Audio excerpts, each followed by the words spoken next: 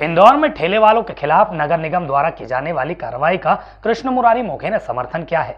मोघे का कहना है कि ठेले वालों ने कई जगह पर सब्जी एवं फल मंडी ही लगा ली है, जो उचित नहीं है। इंदौर नगर निगम ठेले वालों के खिलाफ सख्त हो गया है। निगम ने ठेले वालों के खिलाफ घूम घूम कर सब्जी और फल फ्रूट बेचने के आदेश निकाले हैं। निगम ने एक ही स्थान पर खड़े रहकर ठेले पर सब्जी बेचने वालों के खिलाफ कार्रवाई की बात कही है।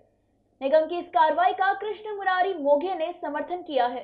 उनका कहना है कि डिजास्टर मैनेजमेंट ग्रुप की बैठक में ठेले वालों को कॉलोनियों, मोहल्लों और गलियों में घूमकर फल सब्जी आदि बेचने की अनुमति दी गई थी, लेकिन ठेले वालों ने कई जगह सब्जी फल मंडी ही लगा ली, जो उचित नहीं है। मोघे ने कहा कि अभी भी ठेले बंद नहीं किए जा रहे हैं, सिर्फ मुख्य मार्गों पर एक जगह एकत्रित होने वालों पर कार्रवाई की जाएगी। की कार्रवाई प्रारंभ नहीं की है।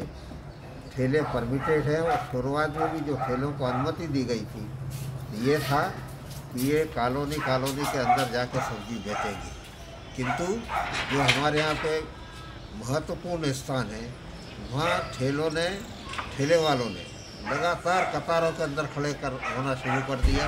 यानी एक के पास एक ठेले, और ऐसे एक जगह पे मैंने देखा है 50, 60, 70 ठेले वाले लोग सब्जी बेच रहे हैं।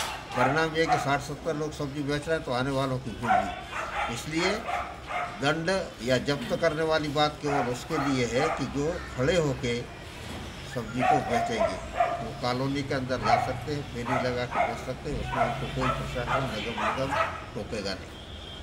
बहरहाल इंदौर नगर निगम एक ही स्थान पर खड़े रहने वाले हाथ ठेले वालों पर कार्रवाई की बात कर रहा है। इस कार्रवाई का भाजपा के वरिष्ठ नेता कृष्ण मुरारी मोघे ने समर्थन किया है। Bureau report, Khabarban news, Indore.